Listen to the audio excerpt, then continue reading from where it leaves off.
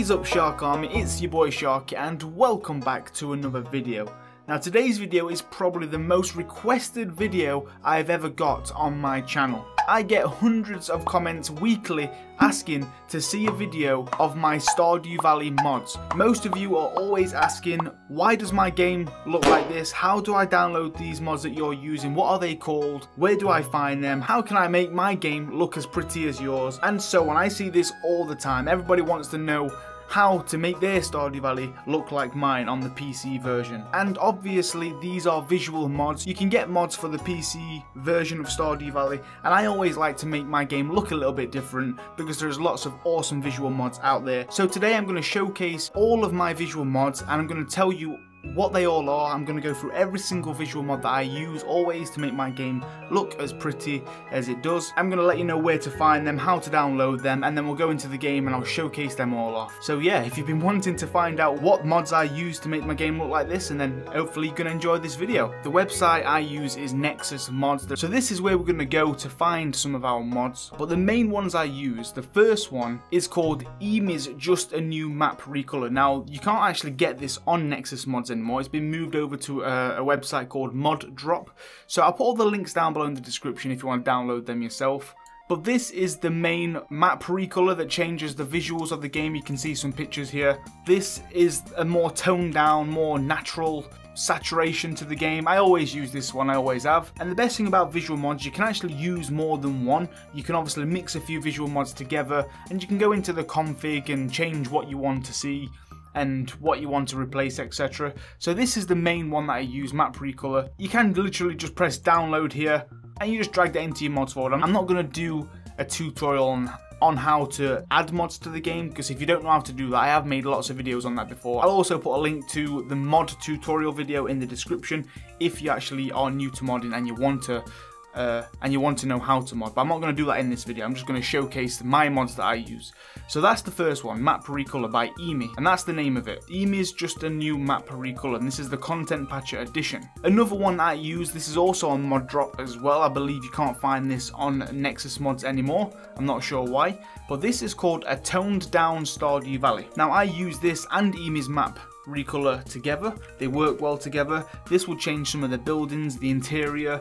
As you can see, it looks absolutely awesome. And I will go into my configs and my settings inside these mods soon as well.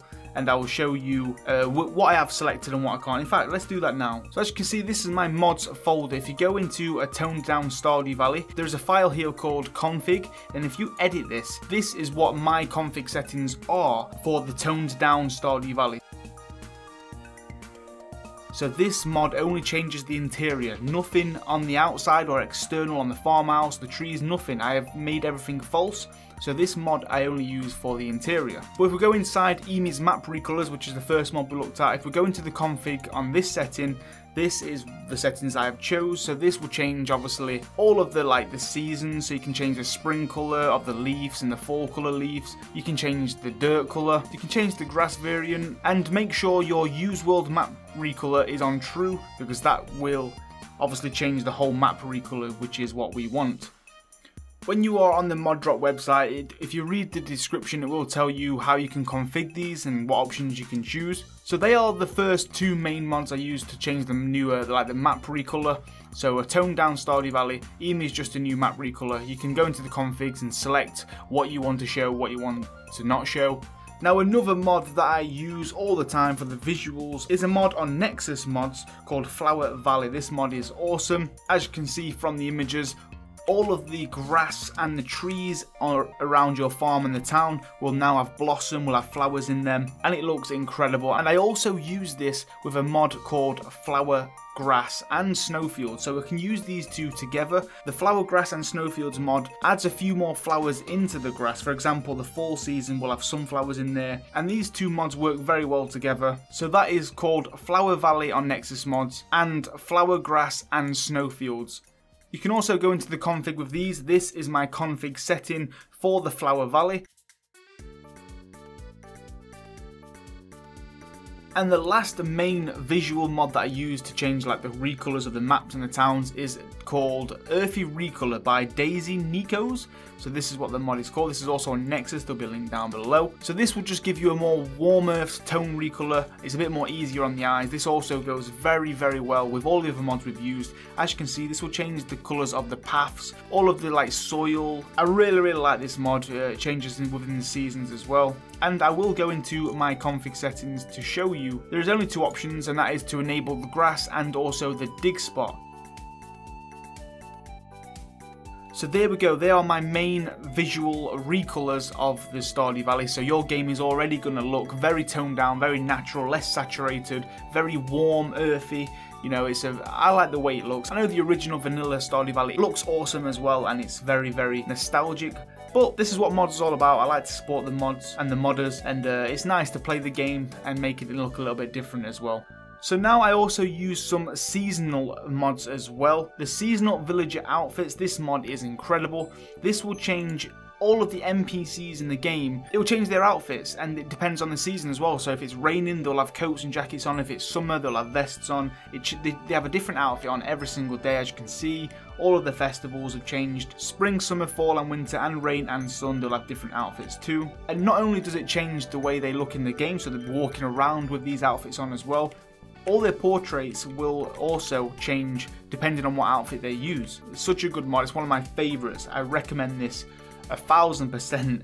It's so good, and it's always getting updated too. Another seasonal mod that I use is the seasonal fences. So this mod changes the way the fences look, and also they will add flowers depending on the season. So in spring it'll be green with a flower on there, and autumn will have orange leaves, winter will have no leaves.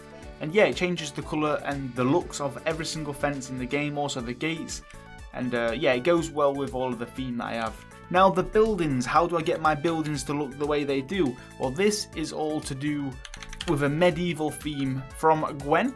So there is Gwen's medieval craftables firstly, because this is going to be buildings and equipment. So all my equipment will look like this in the game. Very medieval, very less saturated. It goes well with all of the theme, just as everything else does. And then also there is a mod to go with this called buildings. So there'll be medieval craftables and medieval buildings by the same person. And this will change the way my buildings look, as you can see on the images. Very well, it goes very well with all of the themes that we've got going on here, and all of the mods. And you can go into the config settings and change, obviously, lots of options on this. You can make your buildings look a certain way. They give you more than one option, and this will change everything from your stable to your chicken coops, your ponds. Every building gets changed and it'll all look the same. So that is medieval buildings and medieval craftables by Gwen. I also changed the paths in the game. This obviously blends in completely with all of the theme we've got going on. So all the wood and stone paths will now look like this. So when you're designing your farm, it's going to look a lot better. The paths will stand out if you don't use these ones. If you're using the vanilla ones, it's going to look very odd. So yeah, this is called New Paths by TWIISTRZ. TWIISTRZ? Yeah, I'll put a link down below for that as well. Now one thing I forgot to mention, which was part of the main visuals, and that is the interface. I do like to change the interface of the game. So this is obviously all of your UI, your time, in your options, the dialogue boxes, and I use this one. This is called the Vintage interface, and this is version 2. There's 2 versions of this. I like the second one better. It's the same as every other mod we've got here. It's obviously, you can tell it's all themed. It all looks like it blends together, because like I said, if you're using all of these natural or like less saturated mods, a bit more earthy, the original vanilla UI and interface is going to stand out like a sore thumb, and it's going to look odd. So you've got to get all of these together to make it blend in and look very pretty. This is the mod here, Vintage Interface version 2, Content Patcher. There'll be a link down below for this as well. Very good mod. Now there's a few more things, and that's going to be the furniture. I do get some furniture in the game. And this is the walls and floors by YELLOGS. So this will change obviously all the walls and floors. It's going to blend in, it's going to look more pretty inside the house, because obviously all the interface, all the exterior and interior has changed. So you're going to want some floors to match that, because like I said, the natural vanilla ones are very vibrant and saturated. It will look a bit odd. So that's the walls and floors by YELLOGS.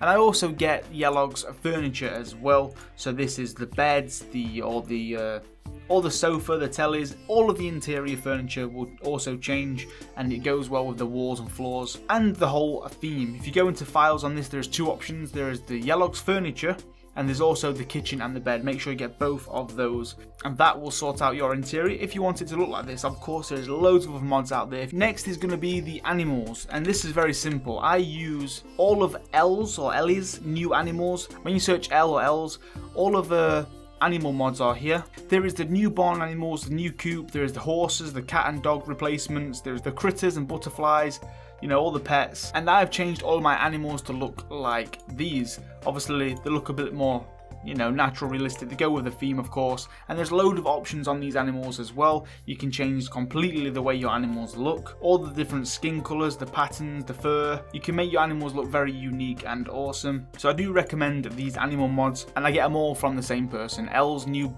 animals. I also do the pets too. So that is all of the visual mods. The one thing that I do now do in the game as well is the animations. There's now a mod that animates a lot of the items in the game. For example, all of the fish, all of the gems, the mining, the weapons, the furniture, the buildings, everything animates, even the trees and the grass. This just makes the game look incredible. I love the way things move, like smoke will come out of the buildings, the fish will wriggle around. It's very atmospheric, and I just love it. So yeah, I'll put all of the mods in the description, all of the animated mods that I use, because there's quite a few. All you need to do is make sure you download the main mod called Content Patcher Animations. You'll download this allows your animation mods to work. And then if you go into requirements on the mods requiring this file, these are all the mods that are animated, which you can have in the game. This is my mods folder, so all of the mods that I've shown you, they're basically here. They are in the game. This is in my Stardew Valley mods folder. They should be working. It should be fine. Let's get into the game and see. And already, as you can see, the interface has changed. This is the new visual for the interface. I love the colours. It's, like I said, it's less saturated, and it's going to be very well with all of the other mods that we've got. So the interface is the very start to all of this. So here we go. We are in the game. We are in my little starter cabin, and straight away you can see the furniture, the beds, the telly, the shelf, the tables. I've all changed. Also the fireplace, the walls, the floors. This is the furniture. This is how it looks like in my game now. You can change the floor to whatever you like. We've got a few more wallpapers here. We can see how they look. We've got the green one. We've got it. Oh, I like that. Very, very clean. And of course there's floors too. Always a nice wooden floor there, or a carpet. So let's go out on the farm. We are in winter, so this is going to be a little bit hard to showcase, but at least you get a good idea of what winter looks like now. So of course you can see the animations, the trees and the grass moving. Winter now has a nice grass with all these dead flowers in there, which gives it a very realistic vibe. All of the flowers that should be there obviously are all dead. I love that. The animals have changed, of course. These are my pigs. They look a bit more cuter because, of course, the old pigs in the game are very ugly in the natural vanilla game. As you can see, the flowers and bushes have now got like blossom in there. The buildings obviously are covered in snow. But I'm going to go ahead. Oh, here's the horse. The horse has been replaced, and also the dog. I've changed the dog. But I'm going to skip into spring so we get a good idea of how this looks properly. It's just easier for me to load up a save file, which we're already in spring. So look at this house. This has been fully upgraded. This is some of the furniture that's been changed as well. So this is what the big house will look like. Even the paintings are animated. That is crazy. Okay, let's get out onto the farm. So here we go. This is kind of what it looks like in spring. You can see the fences. The soil's a lot darker. Ooh, got some giant crops. All of the craftables have changed. The sprinklers. Here's the grass with the flower. Very, very pretty. All of the buildings. I've just noticed that the wells aren't working with the mod. They're animated, as you can see. It's moving up and down. But for some reason the visual mod for the well is not actually working. I believe you actually have to download the well mod separate for the medieval. So if you just type in medieval well, you have to download that separate. I don't think it comes in the actual mod folder. That's actually why. So yeah, there's the buildings. Look at the horse with the Santa hat on. Love that. All of the craftables have changed. The floors. Oh, it's a festival day today, so the animated trees have got like banners on them. I love that. The greenhouse is looking awesome too. Everything's animated. Look at the slime hutch, the chimney. I just love the visual mods in this game. It's so good. And here we go, we are in the festival. It's the egg festival today, and this is what the town looks like. The buildings have all changed here too, all the grass, all the NPCs, look at them in their festival outfits. In certain outfits depending on the like I said, the seasons, the days, and also festivals. Look at these, and the portraits have changed too. So Jodie's looking very, very like Easter vibes going on here with the spring. Look at Emily, what the hell is she wearing? Everyone's looking awesome, everyone's looking cute. The seasonal outfits is one of the greatest mods ever. But yeah, there we go guys, those are the visual mods that I use in my Stardew Valley. That's why my game looks the way it does, because this is the mods I use. I'll put all the links down below if you want your game to look the same as mine. And then yeah, download the mods, get them installed, and you will have a blast. This is me fully zoomed out. It just, the farms and the game looks so much better like this, in my opinion. There's nothing wrong with the vanilla, of course. I've played that for years, but just seeing it like this, oh, it makes the game even more prettier than it is. Who'd have thought Stardew Valley could get any prettier? Yeah, hopefully you enjoyed the video. Hopefully all the comments stop now of people asking me to show all the mods I use. I did used to use a lot more visual mods than this, but I have shortened it down now. These are the ones that I seem to always have in the game. I don't remove these, and I'll always update them as well. These visual mods are what I stick to all the time. Of course, they're not cheating. It doesn't really add anything new to the game. This just changes the way the game looks, so it still plays the exact same. But I am going to wrap that one up there. We are out of time. Make sure you hit the like button if you enjoyed the video, and subscribe if you're new around here as well. If you want to see more Stardew Valley content, you definitely want to make sure you are subscribed to the channel, especially when the 1.5, the new update drops. We're going to have a blast on here. So yeah, thank you all for watching guys. Make sure you all stay safe, and I'll catch you on the next one. Take it easy, and peace.